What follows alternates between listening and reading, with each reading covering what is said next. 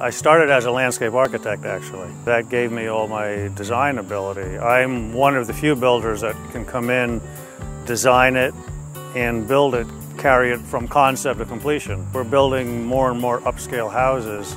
The average deck just doesn't belong on those houses anymore. So we do whatever we can to bring the level of the deck, not look like a deck anymore, make it more like part of the house. Well, what I try to do is I try to pick up other features of the house, things in the design that I can incorporate back into the deck. I like to do the columns and the arches underneath the deck. What I build, I feel it has to be different. If someone just wants a square deck, I've even said to them, well, what'd you call me for? It has to have some pizzazz, it has to have life to it. The rounded shapes, soften corners, give it a feature that nobody else has. I don't want the deck to look like the neighbor's deck. It's got to be a one of a kind, made just for that customer.